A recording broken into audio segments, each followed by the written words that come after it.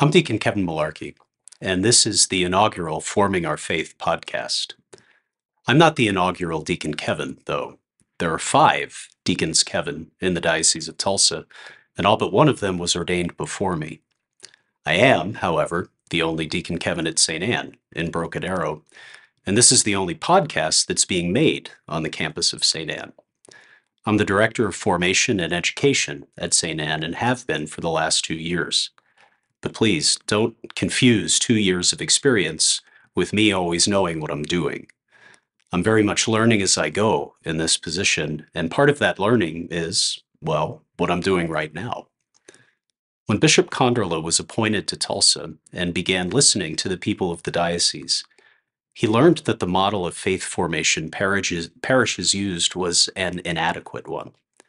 For children, religious education was done by volunteers, and you'd drop your kids off for an hour and they'd receive some lesson.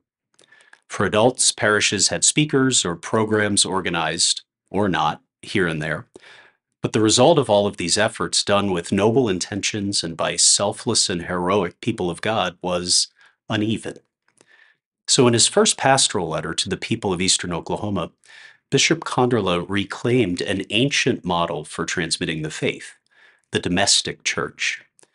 The basic idea of the domestic church is that the home is the first iteration, the first point of contact all of us have with the church Christ instituted. On the natural level, the home is where we first learn, so it makes sense that the home is the first place we learn on the supernatural level too. All this means that while the parish has a critical place in the formation of Catholics in the life of grace, the home is the primary place of that formation. If children are only learning about faith in the parish, they're not learning the faith. If adults are only being formed by periodic parish programs, they're not being formed. The domestic church is an ancient concept, and it's been the way the Catholics have been formed pretty much since the beginning.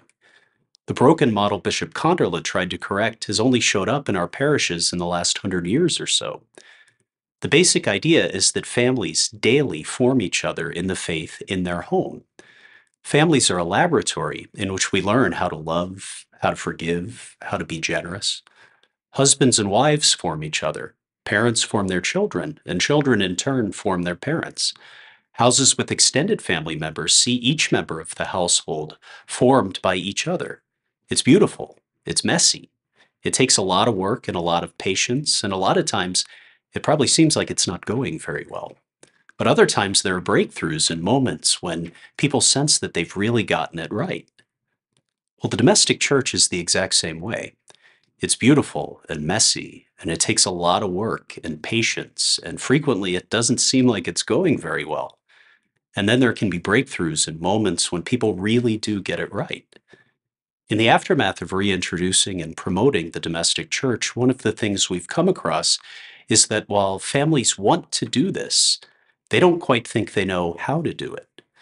The simple answer to families, and it's an answer that doesn't need a podcast and a studio and a Deacon Kevin, is to do with the faith what you do with everything else: struggle and grow and plan and fail and try again. I think we're misled into thinking that because we're trying to grow in the faith, that it should be smooth and easy, and that there's a simple method, and if we just discover it, everything will be fine.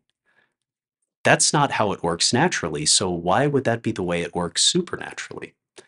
St. Thomas Aquinas tells us that grace perfects nature. Grace does not demolish nature or replace nature. All of that is a wordy way of saying that building the domestic church is hard work. And if you expect smooth sailing, those expressions need to be tempered and modified to fit reality.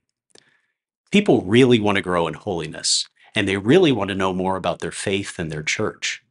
One of the big problems, I think, is not that people don't have that information accessible to them, but there's so much of it that it's hard to know where to start or how to know how to sift the good from the not so good or the bad. If you want to know more about the Catholic faith, you've got 1,000 lifetimes worth of information that can be delivered to you in less than a second, and that's overwhelming. So what we're trying to do here at St. Anne, and what the church in Tulsa is trying to do, is to make all that information more digestible by packaging it into meaningful and palatable pieces. We're also trying to deliver it in ways that make sense for how people function and how families work in 2023. Telling someone who's serious about learning more about the Catholic faith and who wants to be more integrally formed in that faith to just go and read a book isn't going to work in a lot of cases. But if you've got something you can listen to when you're in the car or at the gym or mowing the yard or whatever, well, maybe we're getting somewhere. And it's not like we're the first ones to go down this path. The popularity of Father Mike Schmitz's Bible in a Year and Catechism in a Year podcasts show that this is a format that's attractive to a lot of people. Here in Tulsa, Bishop Conderla's Tulsa Time podcast has been very well received, and it's worth your time to listen to as well. The formation team here at St. Anne are trying to take advantage of the format to give the people of our parish, our diocese, and even beyond something that helps them to grow in the faith and ultimately to love Jesus Christ and his church more. So that's the principal focus of this podcast. It's for the people of our parish, for the people of our diocese, and it's tailored to the experience of the church that we have here in Oklahoma. That's important to say right off the bat because I don't want anybody to be turned off when I describe things that aren't exactly that way in other places. Catholic means universal, after all, and the universe is a big place, and there are a lot of ways things can happen. What we're doing here in Broken Arrow is also being platformed by the Diocese of Tulsa, so we hope it's beneficial and useful to people throughout eastern Oklahoma and beyond. One of the pitfalls into which I've tumbled in my experience working here in the parish is to forget that there are people in other parishes who are trying to do the same thing I am, and to forget to collaborate and consult with them. Our diocese is full of people who want to co-labor with Christ to cultivate the kingdom of God in eastern Oklahoma, and it's sometimes easy to forget that we're not just co-laboring with Christ, we're working with each other as well. The motto for forming our faith is one I've taken from Pope St. John Paul II, one that he spoke to audiences of young people at World Youth Day. Never ever settle for anything less than the heroism for which you were born. I've picked this motto because it's exactly what Bishop Conderla is asking Catholics in eastern Oklahoma to do, to choose intentionally and deliberately to be disciples, knowing that this choice is an adventure. Adventures are scary and thrilling and painful and rewarding and arduous and exciting. They're never boring. The life of faith, the life of discipleship in Jesus Christ, is an adventure. Our culture is awash in what passes for the heroic. We have an endless supply of movies that laud the actions of superheroes in the face of evil. We have celebrities and activists and influencers who suppose themselves to be heroes fighting against the injustices of whatever it is they're against. But what this culture gets wrong is that heroism is something not that we watch, not that something other people do. John Paul is telling us that we, you and I, were made for heroism. We were made to stand in the breach and fight against evil and injustice. We were made to live a life of adventure. And these aren't things that we can do. We were made for them. It's what we're here in this life to do. And here's the big difference between the counterfeits of our culture and the real deal John Paul was talking about. We were made for heroism because we share in the very life of Jesus Christ, he who is the hero. Our heroism isn't about us, it's about him and us. We're heroes when we go and do whatever we think is best. No, it's when we go and do the work of the Lord. Never ever settle for anything less than the heroism for which you were made doesn't mean that we're all supposed to be the stars of our own comic books, but that each of us chooses to make Jesus the star, to surrender our wills, which are flawed, to his, which is perfect. That means that we have to be formed in the faith of Jesus Christ so that we can know his will, so that we can do his will.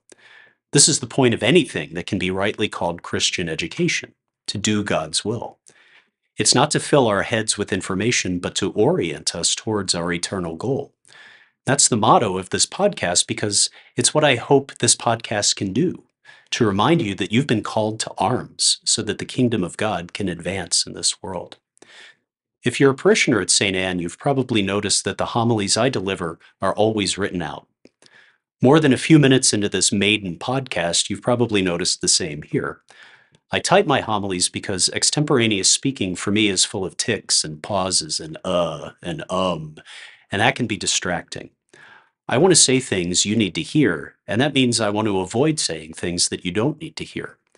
The most successful podcasters, both in the Catholic world and in the broader atmosphere, are really bright people who are good at communicating naturally in ways that seem like they're simply speaking. I might get there someday, but in the words of Aragorn of Gondor in The Lord of the Rings, today is not that day. For the time being, forming our faith will have a script so that I can be sure I say exactly what needs to be said and leave what doesn't need to be said off. I'm absolutely open to doing an off-label series that's more organic and unscripted, that explores the depths of our Catholic faith in its more obscure and weirder aspects. There's a lot of weird stuff we do as Catholics, and if you're wondering about any of that weird stuff, well, let me know, and maybe I can do something about it. But I'm getting ahead of myself. The Faith Formation podcast is more formal and more intentional. It's going to take some time, maybe a lot of time, on those areas of our faith that distinguish and define us as Catholics. Because if I'm being honest, there are so many things in the church that seldom or never get explained. Things that are there for all to see but can still be mysterious. Maybe trying to explain the stuff we take for granted can help you appreciate the meaning beyond. But I'm going for something more than just interesting. Everything the church does and everything the church believes is meant to bring us, you and me, into closer contact with Jesus Christ, our Savior and the source of our hope. So the goal isn't just to tell you things that you might find interesting, but to see how Christ lays hidden in every corner of the church, in every letter of the Word of God, and in every lesson of the church's teaching, in everything the church says and does. He is both out in the open and waiting to be found. The first big topic forming our faith will cover is the Mass.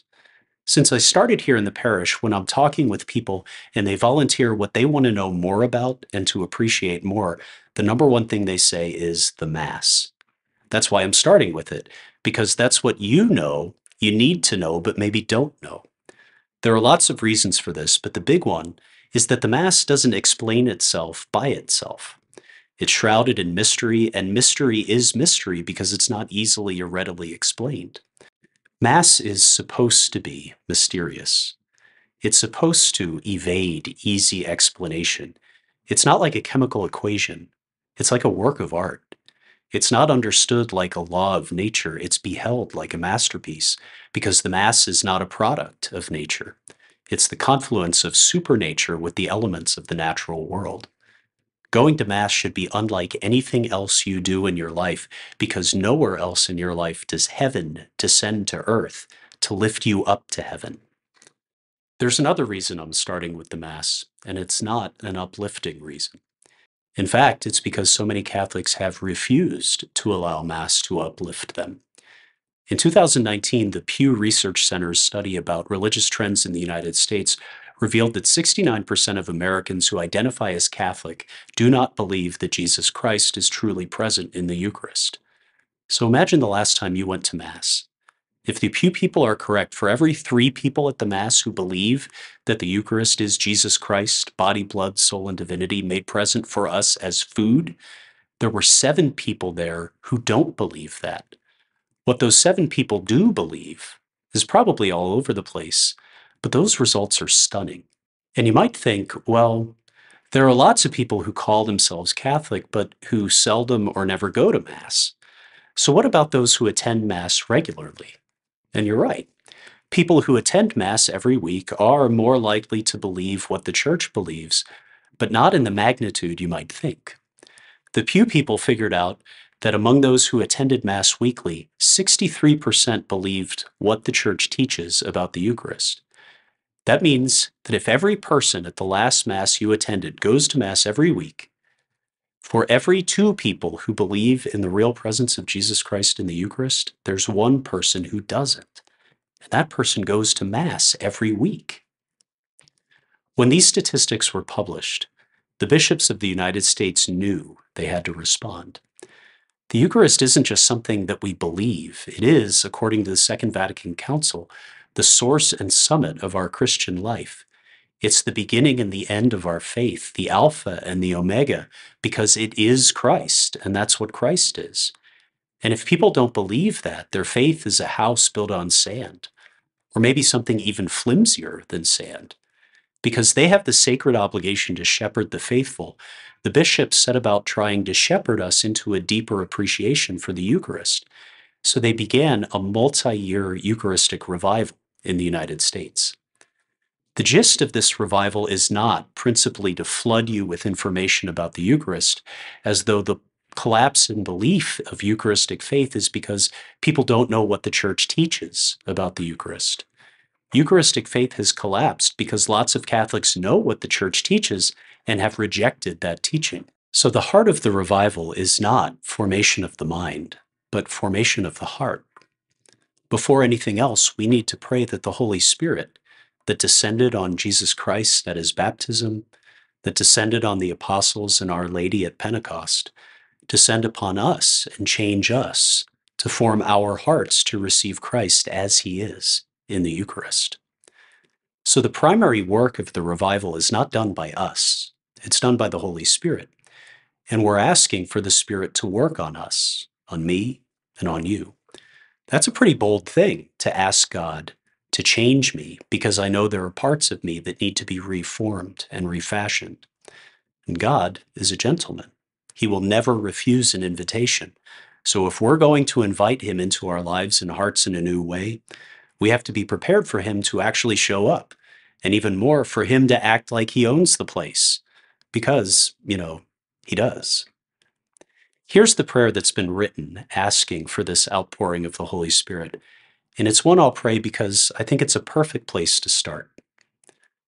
Lord Jesus Christ, you give us your flesh and blood for the life of the world, and you desire that all people come to the supper of the sacrifice of the Lamb. Renew in your church the truth, beauty, and goodness contained in the most blessed Eucharist. Jesus living in the Eucharist, come and live in me. Jesus healing in the Eucharist, come and heal me. Jesus sacrificing yourself in the Eucharist, come and suffer in me. Jesus rising in the Eucharist, come and rise to new life in me. Jesus loving in the Eucharist, come and love in me. Lord Jesus Christ, through the paschal mystery of your death and resurrection, made present in every Holy Mass, pour out your healing love on your church and on our world. Grant that as we lift you up during this time of Eucharistic renewal, your Holy Spirit may draw all people to join us at this banquet of life. You live and reign with the Father and the Holy Spirit, God forever and ever. Amen. Our Lady of Guadalupe, Mother of the Eucharist, pray for us. The Eucharistic revival, during which we pray for this opening of our hearts formally, goes until next summer. And during this podcast, I mean to take some time with the Mass to unpack and inspect and appreciate everything that's going on when we come together to worship God. So that's the first season, I guess you could call it, of forming our faith. And after that, well, we'll build that bridge when we come to it. The first thing I'll point out about the Mass isn't the first thing that happens or the first thing that gets said at the Mass, because there's something that comes before all of that, and I'd be missing something massive if I didn't identify it. This is a thing that sticks out like a sore thumb, as my mom used to say, but which has become almost invisible to our eyes, to the point that maybe we don't think about it much or even at all. And that's the building. The biggest material thing associated with the Mass is, quite paradoxically, the thing we tend to think about the least. That's a huge problem, because the Church doesn't just teach us with words written in a book. It does, don't get me wrong. The Bible, of course, the Catechism, writings of popes, canon law. But one of the grand things about being Catholic is that the faith is transmitted through all the senses, and everything we perceive has the ability to form us in the faith, even a building. So the church building should be a gospel in brick and stone and wood and glass. I wonder how many architects who construct Catholic churches understand this, that what they're doing isn't constructing something innovative or novel, but building a visible gospel. One of the reasons Catholic churches have been built to look like they do historically, whether it be Romanesque fortresses or soaring Gothic spires or Norman palaces, is that building the place you worship to look a certain way says something about the God you worship. If a church looks like a fortress or a castle, it's because God is our protector. If a church draws your eyes up because it's built on a majestic vertical scale, that's supposed to bring your smallness into contact with God's vastness. If a church was topped with a huge dome, and inside that dome is a mosaic that depicts our Lord and our Lady and the angels and the saints, that's because you're being given a vision of heaven with its inhabitants. A church building isn't just a location for our worship, it's a public declaration of the God in whom we believe and what we believe about him. Remember when Notre Dame burned a few years ago? I know the French people felt the loss of Paris's cathedral as a kind of national wound, but so did lots and lots of Catholics who aren't French, as well as non-Catholics. And one of the reasons we felt the damage of that church so acutely is that even if we weren't able to verbalize it, its destruction signaled something that cannot be recovered. I don't just mean that something old fell into ruin and we can't resuscitate old things. I mean that we cannot reconstruct Notre Dame, even if we wanted to and had all the technology and resources to do so. Emmanuel Macron, the president of France, very shortly after the fire pledged that Notre Dame would be rebuilt in 5 years. That's a laughable statement. Firstly, because it took 800 years for Notre Dame to be built, and Macron had the hubris to say it could be rebuilt in 5, but also because you can't rebuild a thing if you don't know how to build a thing. And we have no idea how Notre Dame was built. We like to think of ourselves as technologically sophisticated beyond any other generation or epoch in human history, but we cannot do what they did to build Notre Dame. And a large part of the reason is because we think we could build it in 5 years. The cornerstone for Notre Dame was set in 1163, but the work for the cathedral had been underway long before. And this work was not what we might think of when we think of building construction. Anticipating the amount of wood necessary for the roof, French lumberjacks cut down thousands of oak trees and seasoned them by submersing the wood in bogs. Each tree was submerged for about 30 years. And after those 30 years, the trees were removed and were allowed to dry for another 30 years. Then the cycle was repeated. That means that it took 120 years just for the materials that were used to hold up the roof to be prepared. Forget about actually using them to build the roof. Imagine the countless workers who toiled for 4 generations just to get the materials ready. Then imagine how such a proposal would be met today. Here at St. Anne, we've been trying to get a building built for 5 years, and our patience is low. Imagine how it would be if we knew it would be another 115 years before we could even use the materials we're so eager to purchase. I remember some commentators saying that there aren't enough trees in all of Europe large enough to reconstruct Notre Dame's roof, and that if we planted the oak seedlings today that would be used in a reconstructed roof, they'd be large enough to use in the year 2250. Well, why do I bring all this up? Well, one reason is to point out how the greatest churches of Catholic history were built by a countless multitude of architects and builders and artisans and workers in absolute anonymity, many knowing they'd never see the fruits of their labor, only because they wanted to glorify God through their work and enable others to glorify the God they loved, even if it was 1,000 years later. Remember that the Catholic Church is the people of God, not just all over the world today, but throughout time, and that those French laborers toiled 900 years ago to give us something beautiful that brings us closer to God. They did it not because they want to be remembered, but because they want God to be remembered. Every church should do that. Every church should be a testament of faithful architects and masons and artisans who are doing this work for the glory of God. We want to give God the very best of what we have because God gave us the very best, himself given up for our redemption and our salvation. So we should want to build beautiful places for the Mass to be celebrated. A church should be beautiful because God is the source of beauty and Mass points us to God. I want to be careful here because this is a point at which I, and probably some others, can get snobby and ridicule places that are in our estimation, excessively ugly. I used to teach a lesson about this to high school students, and after I showed them the grand and the majestic, I'd also show them the ugly. And to be sure, there are a lot of ugly churches in the Catholic world. But the point isn't that they're ugly because I say they are. They're ugly because they do not augment and enhance our worship, because they are not gospels set in stone and terrazzo and wood and window. We glorify God in them, yes, but a beautiful church glorifies God too. So before we can even begin to talk about the Mass, it's important to say a little bit about where Mass takes place. To be a Catholic is to be immersed in a world of sights and smells and sounds that's meant to flood your mind and heart, and our church has much to flood you with. Statues, windows, paintings, bells, flowers, incense, music. There's a lot to see and smell and hear.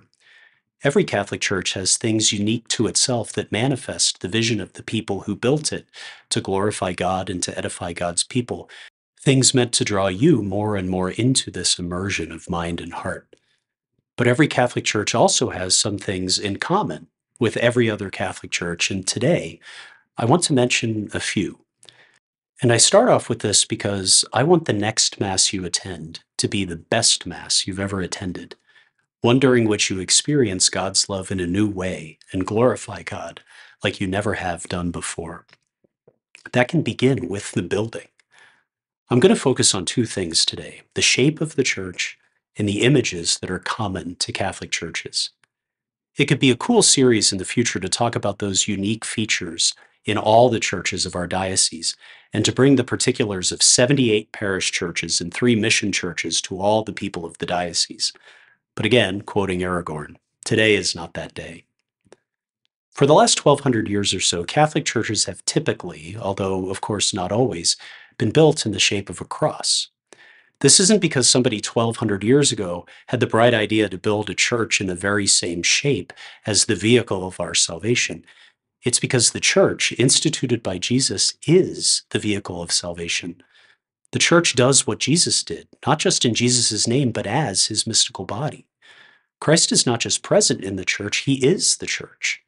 And what's more, you are the body of Christ because you are a member of the church. Where you are when you participate in Mass isn't some arbitrary thing. It means something. And worshiping God from some point on the cross means that you're a part of the sacrifice Jesus makes of himself to the Father for the salvation of the world. A little history of the liturgy might help to illustrate this. If Mass was always celebrated according to the mindset of the ancient church, the bishop would always be presiding because the bishop is the pastor of the local church. The word the New Testament uses for bishop is episkopos, and it means overseer. From where, we might ask, do you oversee things? Well, from your eyes, which are in your head. As the visible head of the church in his diocese, the bishop would stand and sit at the head of the assembly, which means that he's at the head of the cross. The clergy are ordained to assist the bishop in his shepherding of the diocese. So in a sense, priests and deacons are the hands of the bishop. So they should be where Christ's hands were on the cross, the arms of the cross. The Catholic faithful are seated in the part of the cross that has the rest of Christ's body on it, especially his feet. You are entrusted with the mission and the responsibility to go out into the larger world, into the world of your neighborhood and workplace and family, and to proclaim the good news you've received while you were at Mass. Yes, you cooperate with the bishop and with priests and with deacons through the works of mercy you do, but your position at Mass is meant to teach you something about yourself and your mission within the church. The position of the priest and the deacons and the bishop should teach you something about their mission as well. Now, obviously, this isn't the way we usually celebrate Mass. If you're interested in seeing Mass celebrated in the way kind of like what I just described, your best bet is to go to the Chrism Mass during Holy Week at the cathedral. There, all the priests of the diocese will gather around the bishop, as will a bunch of deacons. But most Sundays, we don't have the bishop and we don't have a group of priests or deacons. So this lesson about where you sit in the church and what it means doesn't always get taught. But it can be a powerful lesson nonetheless. If you are the feet of Christ, Where is God calling you to walk with those feet? I like the idea of the building itself as a part of the gospel we can experience with our eyes and hands and noses. If our faith is always just in our heads, a bunch of ideas, we forget that just as we can't experience the world just in our heads, we can't experience the church that way either. We have bodies, and our bodies are the primary means through which we come to know about the world. They're also the primary means through which we come to know about the next world. And this is a really important point I think a lot of us either miss or distort. So many times when somebody we love dies, we find comfort in the idea that their soul is in heaven. But we knew that person when they were alive was alive only when their soul was united with their body. The separation of the soul from the body is the Christian theological definition of death. After that happens, most of us, myself included, are very uncomfortable with the idea that a person's soul detached from their body lingers on earth. But we're not uncomfortable with the idea that their soul detached from their body goes to heaven. It's curious. If being alive on earth is body and soul, being alive, fully alive in heaven, is body and soul too.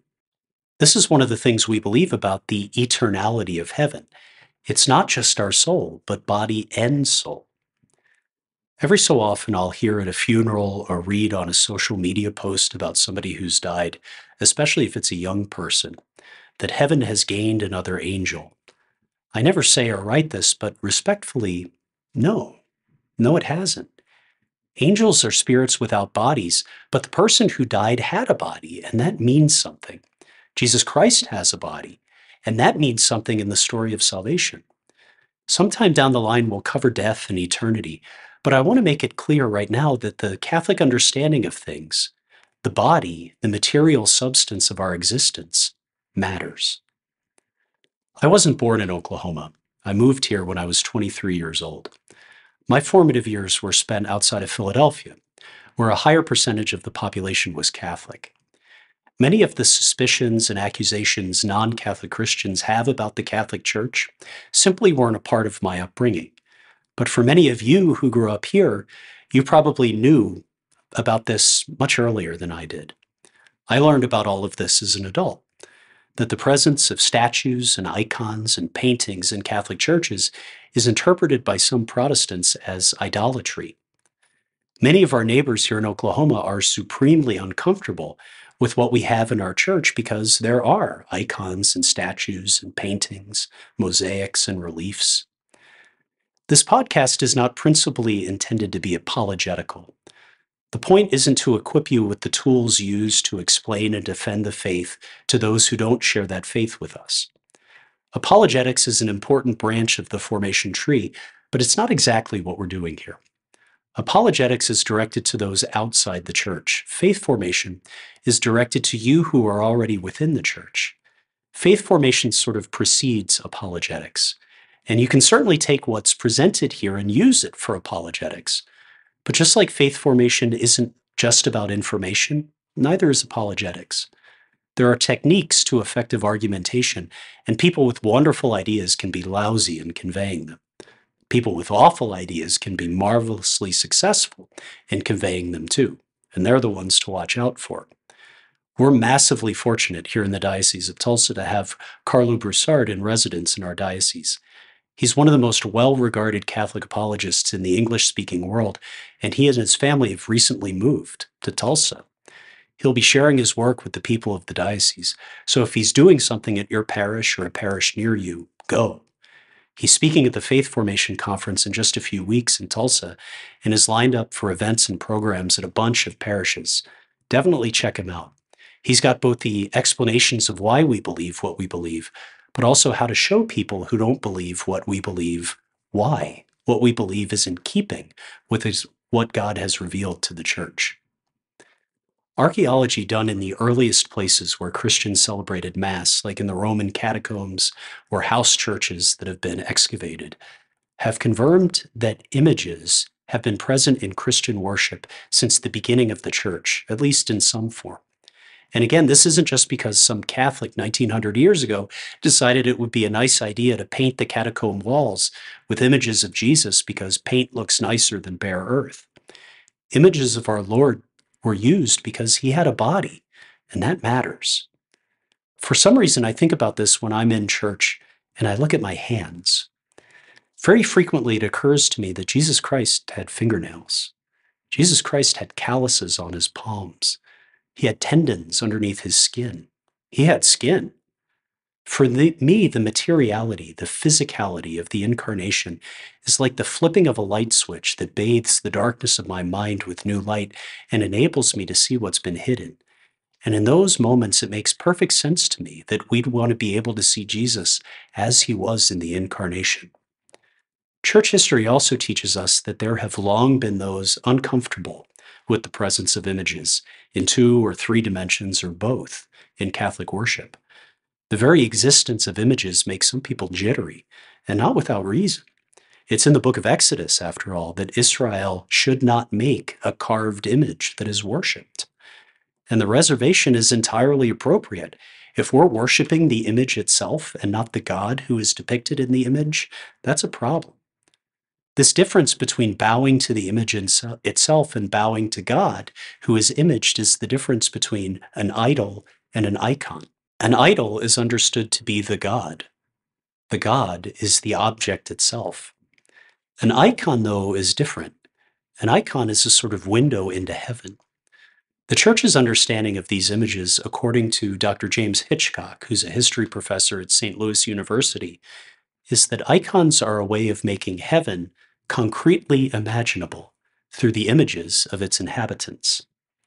So the gist here is that holy images in the church are meant to make it easier for us to imagine that at Mass, we are in heaven. It's not just that we are reminded of heaven, it's that we are transported there. That's where Jesus and Our Lady and the saints are. Seeing them while we worship God clues us into the fact that we're doing the exact same thing in time that they're doing for all eternity. They had bodies, and it's part of the creed we profess that at the end of time, our bodies will rejoin our souls. And just as earthly life is body and soul, so too is heavenly life. So we have paintings and statues and icons of holy men and women because their holiness wasn't just an idea, it was actually lived in the world of flesh and bone. They cooperated with grace in their bodies, and so they'll be glorified in their bodies. Jesus and Mary already are. When it comes to images in church, there are usually quite a few, and with so many can come a kind of visual overload that causes you to miss them all. I think this happens because we're constantly bombarded with images of everything from breakfast cereals to automobiles to jet skis to saints. And because our eyes are always under assault this way, our eyes learn to see without seeing, and we end up beholding everything and seeing nothing. Visually immersive churches harken back to a time when the paintings or mosaics or statues in church would be the only hand-created images you'd ever see, and their beauty and otherworldliness would stand out so much more. But if you've just watched an hour of television, you've seen images of probably dozens of human beings and lots of animals or landscapes or visually appealing products for sale, and that statue in church might not be so captivating anymore. The most obvious image in any Catholic church should be the grand crucifix that frames the sanctuary. And again, there are protests from other Christians. Jesus rose from the dead. Why do you show him as dead? And that's a worthwhile point. The heart of our faith as Catholics and as Christians is that Jesus died, and in dying defeated death and rose from the dead by his own power. That's the gospel. But in every Catholic church in the world, there should be a crucifix. It should be big, and it should be behind the altar, and it should depict Christ in his passion. The reason is that we understand the sacrifice of Jesus Christ on the cross and the sacrifice of the Mass to be the exact same sacrifice. Jesus died on the cross almost 2,000 years ago, and that same sacrifice of his life given up for the forgiveness of sins is being made present here and now in this church at this Mass. The Mass is not a new sacrifice in which Christ dies again. It is the new and definitive sacrifice of Calvary that puts an end to all of the old sacrifices of the Jerusalem temple. At Mass, through the work of the Holy Spirit, heaven condescends to earth and time meets with eternity. We are given by God's free gift the same presence that was on the cross. We'll talk a lot more about this when we get into the Eucharist in a few weeks, and especially the Eucharistic prayer. But for now, the presence of the crucifix is a powerful reminder of what's happening at Mass. What we see up there on the wall is being made present down here on the altar. The Catholic artistic sensibility has always tended towards the realistic when depicting our Lord or the holy men and women who are in heaven. When we're making images for use in the church, they look, as much as the artist is able to replicate, as humans actually are. Think of the ceiling of the Sistine Chapel. Michelangelo spent years learning the intricacies of human anatomy so he could depict them as realistically as possible in his sculptures and frescoes. Catholic art for most of church history finds abstraction to be undesirable. This is one of the reasons Catholic artists were behind the realistic artistic movement. Their imaginations were formed by the Catholic faith, and depicting the images of that faith for them was the most natural thing in the world. In some places, this desire for realism can strike us, at least some of us, as grotesque. There are some crucifixes that show Christ's body in a state of agonizing torture because that's how it really would have been. The desire for realism isn't just for the human form as it is, but for the circumstances of that human form as it was. This hyperrealism came to be a defining feature of religious art, especially in Spain, in the 14th and 15th and 16th centuries. And since many places in our hemisphere were Spanish colonies, that influence was brought to our part of the world. The other two images typical in every Catholic church are those of Mary, the Mother of God, and of St. Joseph, Jesus' earthly foster father. We'll spend a lot of time talking about Mary and the saints after we finish this series on the Mass, because I know Our Lady especially can be a thorny issue for some Christians who aren't Catholic. But I don't want to get into those issues now.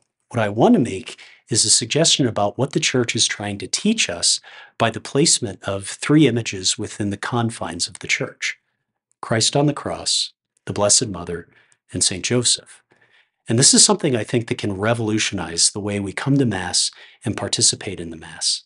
Statues or images of Mary are, almost without exception, depictions of solemn serenity. Mary usually isn't shown with a smile on her face, so we can't call her jovial, but instead with a look that's both peaceful and serious. And it's likewise with St. Joseph. He who spoke no words in Scripture is a picture of quiet strength. So Mary and Joseph appear to our eyes with a kind of tranquility. But Jesus is depicted not in solemn serenity, not in serious peace with quiet strength, not with tranquility, but in his death.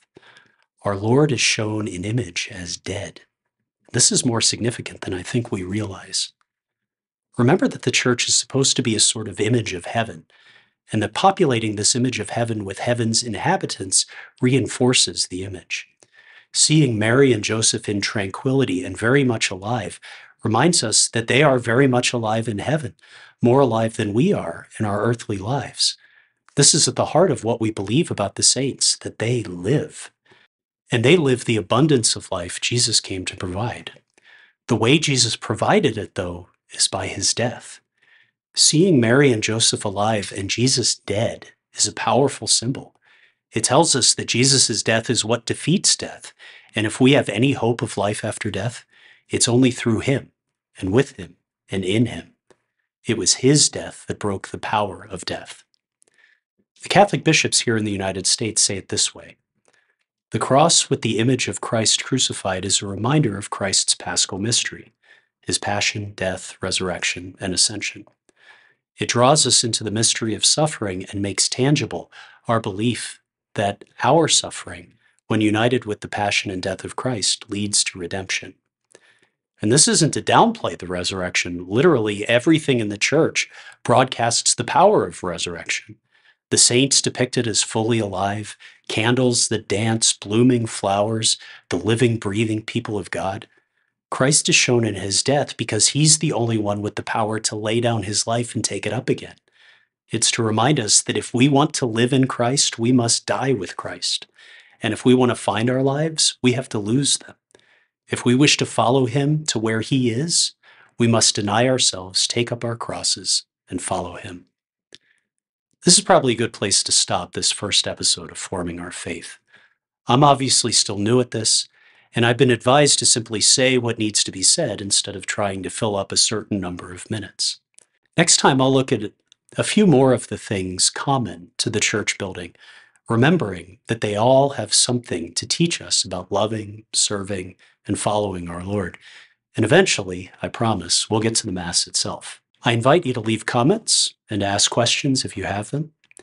If you like this, subscribe to stay linked to future episodes. And finally, remember, in the words of Pope St. John Paul II, never, ever settle for anything less than the heroism for which you were born.